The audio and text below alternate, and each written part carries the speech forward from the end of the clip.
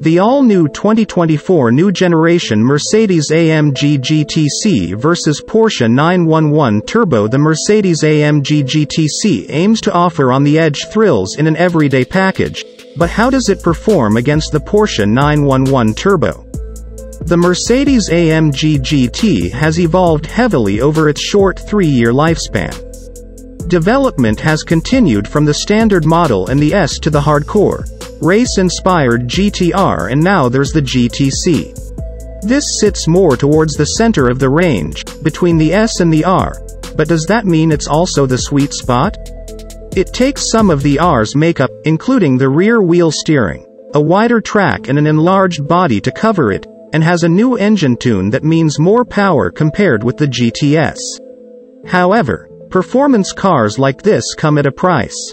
At £130,530, the GTC isn't exactly a snip, while that figure also puts it perilously close to one of its main rivals, the Porsche 911 Turbo. Both use turbocharged engines and dual-clutch gearboxes and mix scintillating performance with GT credentials, but there are some distinct differences with the recipe, as we'll find out as the two go head-to-head.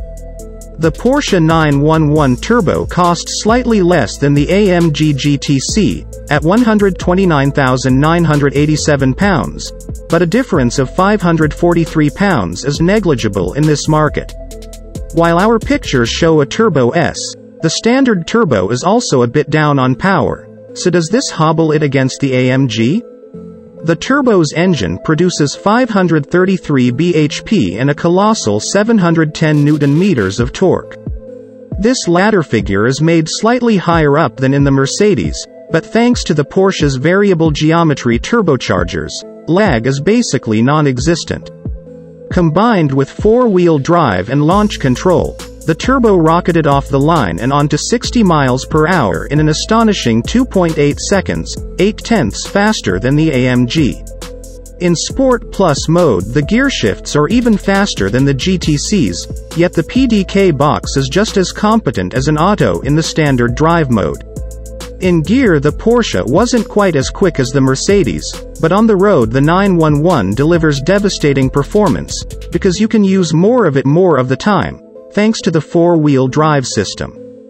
That exhaust gives the AMG a great soundtrack. The Porsche can't match its raucous personality, and it's the engine that gives this car its incredible character. In race mode, the throttle response is sharp, with little turbo lag. It's matched by an engine that growls before building to a rampant bark.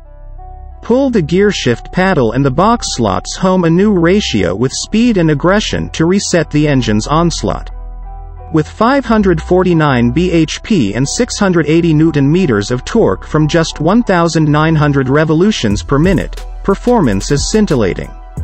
The gearing is shorter than in the 911, so the car took 4.4 seconds to accelerate from 50 to 70 miles per hour in 7th, even if it was closer in the lower gears. Yet with only the rear wheels to lay that power down, even with launch control, it wasn't as fast as the Turbo from 0 to 60 miles per hour, taking 3.6 seconds. It's still incredibly rapid, though. The AMG's steering is similarly aggressive. The quick setup means that the long, low nose darts assertively towards an apex with only a little movement from off-center.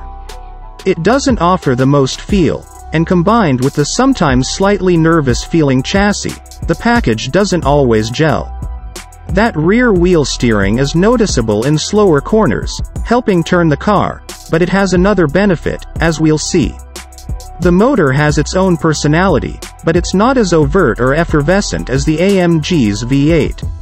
It whirs and whooshes away behind you, yet revs hard like the Mercedes, even if the oral signature lets the Porsche down a little when the two models are back-to-back. It puts clear distance into its competitor with the chassis.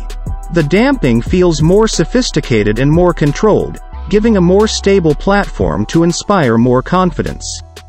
In the PDCC's standard setting, it's mostly comfortable and compliant, but it still thumps over bumps a little. With the active roll engaged, it feels flatter through faster bends and more rigidly controlled, but not as compliant. In the GTC, The AMG character we know and love is present.